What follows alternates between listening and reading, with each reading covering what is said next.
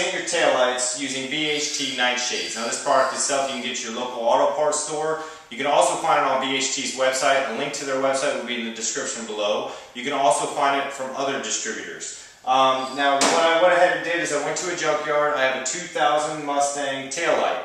And what I'm going to do for you guys today is I'm going to leave one section not tinted, one section medium tinted, and the other section very dark, which means multiple layers of nightshades. Now this product itself, again, you can use this technique on a lot of different other type of lights on your car other than just your tail lights. So I'm going to show you this step. Also, one thing I will note, there will be an additional video coming up later showing you how to clear coat it, because you will see what the finish is like. If you don't like it, there is an option to clear coat it. So I'm going to say that now.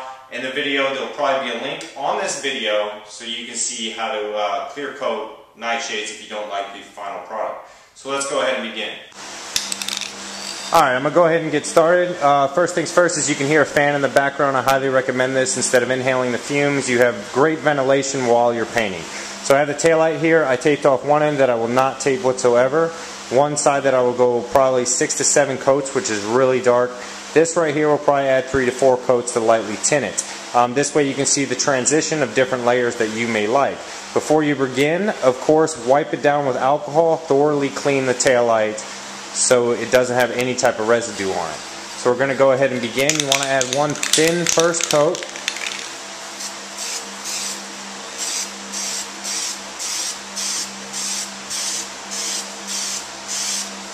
And there's our first coat. So we're going to go ahead and let that dry 10 to 15 minutes before we add our second coat. Alright, here we're going to lay down our second coat. Again, keep it very light and nice and even, nice strokes.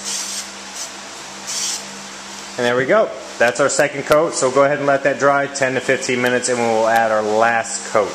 Alright, after the second coat, we're going to add our last coat. I'm only going to do 3 layers on this middle one, which is what I drive around with right now. And it gives it a nice tint, kind of gets rid of the brightness of it, but it isn't that dark to where you may get pulled over by the police.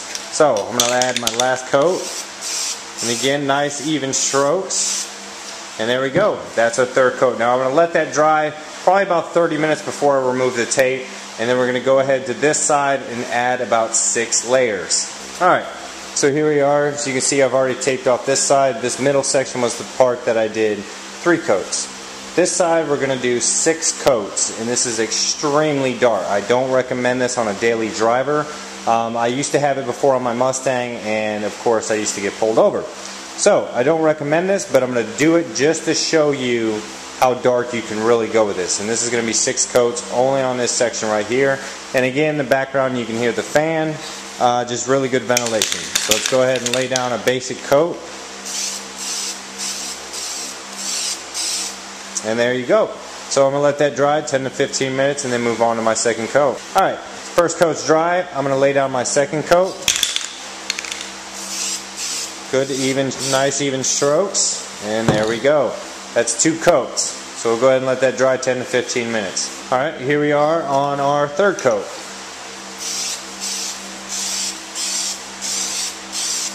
And again, keep even strokes and always do the same way if you're doing the whole lens, of course. So we'll let that dry another 10 to 15 minutes. Here we are after the third coat. I will say this at the end of the video, but a cool thing to do is there's my reverse light. Is you can always tape that off so the rest is dark except for the white light for your reverse. Again, I'll say that at the end so everybody can hear it. So we'll go on to our fourth coat. And we'll let that dry 10 to 15 minutes. Alright, here's our fifth coat.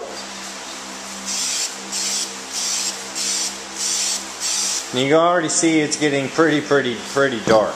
It's going to be really hard to tell with the camera, the lighting, but so that's our fifth coat. We're going to let that dry and then go on to our final coat. Alright, here's our sixth coat. This will be our last coat for this side. And you can go a lot more coats than this, but I'm just doing no coats, 3 coats, and 6 coats to show you the difference between the layers. So here's our final coat. I'll give it a little extra. And there you go. So I'm going to let that dry for about an hour, and then I will show you the difference between them. So there you guys go. I showed you how to properly spray on VHT Nightshades, and as you can see right here, this side I didn't paint at all. This side was 3 layers, this side was 6. Now what I would recommend is 3 layers because it gives it a nice dark tint. 6 layers is pretty dark. I used to have lights with 6 layers and I've been pulled over before, so you're using it at your own risk of course, but 3 layers I recommend. Also the difficult with 6 layers is the light that shines through.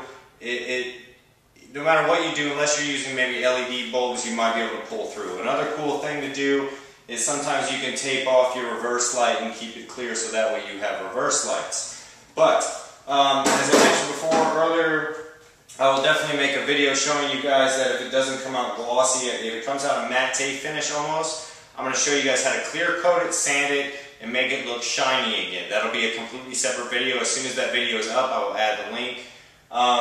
But Nightshades, again, you can get it at any of your local auto parts stores or order it online. A link to their website will be in the description below. Also in the description below will be a link to our Facebook page where if you have any questions about what I did here, you can respond, and I always answer your guys' questions. Or leave comments down below and I will respond to you guys.